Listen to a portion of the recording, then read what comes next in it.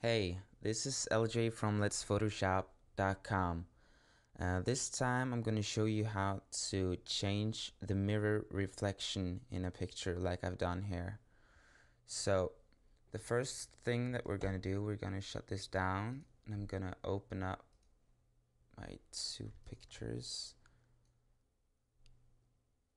So I have two pictures and they're both taken on a tripod with like 5 seconds in between so that the camera didn't change that much. So when you're gonna do this, you wanna use a tripod. You wanna take the pictures really quick in between so the pictures are pretty much aligned. So I'm gonna show you what I mean. Um, this is the picture the mirror replace, where I have the reflection in the mirror that I wanna change and put into this picture right here. So what I want to do is that I want to use my move tool. I'm going to drag this picture inside the other one. We can just make this bigger. So I'm going to make sure that these are pretty much aligned right there. And it's not going to be perfect, so if you shut the view on and off for the top layer, you can see that if you look at the mirror edge, you can see that they're not 100% aligned. So we're gonna fix that. So you zoom in and you can just look at this edge and you can change the opacity of the top layer till like to 50%, and you can see that they're not that aligned. And with the move tool selected, just choose the top layer and you can use the arrows on your keyboard to just nudge it in place. So something like that is pretty good. So if I go back and I set the opacity to 100% again, if I turn it on and off again, you can see that they're pretty much aligned. Maybe not perfectly, but it's good enough. So like I did in the Sin City effect tutorial, I'm gonna use the pen tool again. I love the pen tool. So we want the mirror image from the top layer, this one, and we want the rest from the background. So we can just name this the mirror so we're not confused. So if we zoom in, let's see, we can just start by using the pen tool with this selected, and you can just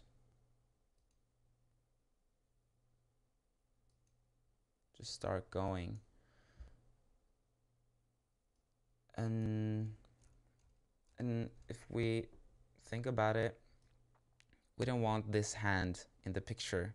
We want only the reflection in the mirror. So we don't want this hand. So we have to go around it like that.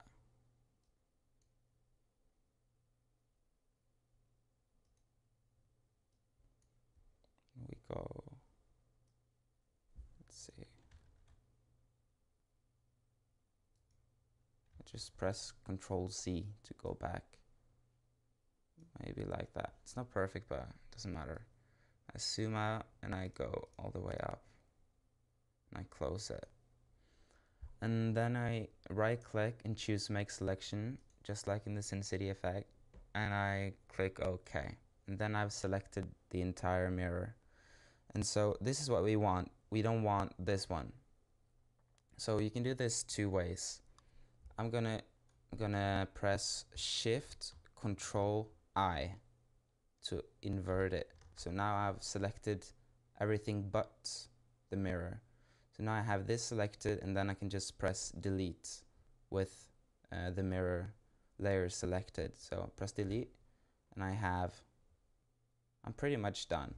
but you can see that there are some errors. So if I zoom in, you can see 2 errors. You can see that the shirt of this image isn't fully. I don't have everything from this image because the top layer is over it, but that's not a big problem. And you can see that the lighting isn't exactly the same on both pictures, so we're gonna have to fix that. And you can also see that down here you can see the old picture, and this is the top layer. We didn't cut it right, but it doesn't matter, we can fix it. So with the top layer selected again, we choose the let's see, yeah, the erase tool, and just use a big brush with both the opacity and flow set to 100%, and we can just delete everything like that. And we fix that problem. And when we're gonna fix this problem, let's see, we just use the eraser again, but you can change the opacity to 50% and the flow to 50%. And then when you delete, you don't delete that much at a time, so it's more subtle. So I think that pretty much fixed the problem. So down here we can see the bottom edge. So you can do that a bunch of ways. We can just, if you just press Control T, then you get the transform mode up. And you can change it here, here, here, here, and everywhere. So you just, let's see, if I go down here, and if I pull this a little bit down, you can see that I fixed the edge right away. So just pull it a little bit down and making the image a little bit longer right here. So I'm just gonna press enter to apply that. And that's actually it. There's nothing much to it, and this is how you can do this with video if you want to. It works the same way. And if you want to make duplicates of yourself and clone yourself or something, it works the same way.